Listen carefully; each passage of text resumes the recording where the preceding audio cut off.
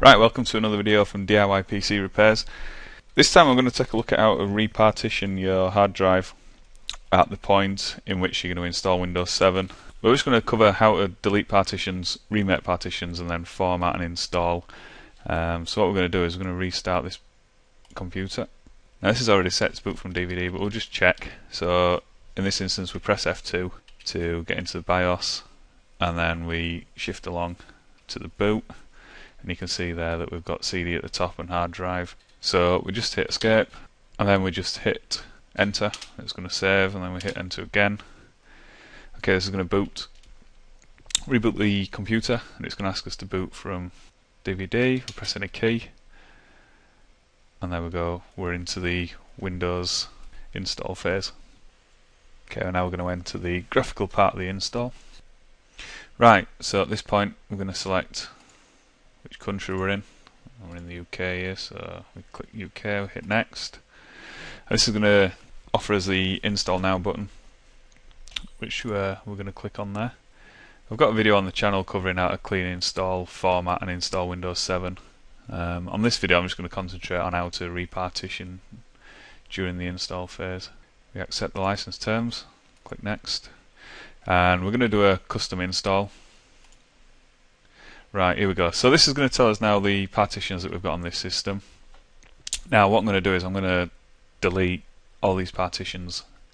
I just want one big one. So we'll start on the bottom partition there, and then we hit options in the advanced list there, and then we just hit delete. All data will be lost. Make sure you've got your files backed up before you do this, because you will lose everything. This is going to wipe the drives completely. To the point it's going to actually delete the whole system and start again. So we're just going to hit OK there. That's going to delete that. So you'll notice now that we've got 10 gig of unallocated space. We're then going to go to the next partition and do the same again. So we've got partition 2, it's just shy of 15 gig there. So we're going to hit delete. Again, the warning to make sure that your files are you backed your files up. And then we've just got this one partition left, which we're going to delete. Click OK. Okay, so now what's happened there is we've got one big unallocated space of 25 gig, and I just want one partition. So what I'm going to do is I'm just going to click new here, and it's going to give us maximum drive size or maximum partition size. So I'm just going to click apply. It does ask you to create, or it might create, additional partitions for file systems and files and whatever you. Click OK. Okay, so you'll notice that it's created this system reserved area here. Don't worry too much about that. What we've got underneath it here is our 25 gig, or again just shy of 25 gig partition.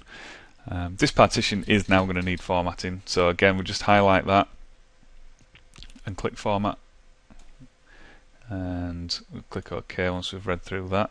Again, I'm not too worried about losing data or anything on this system. There's, once you've previously deleted a partition, there's nothing left to lose.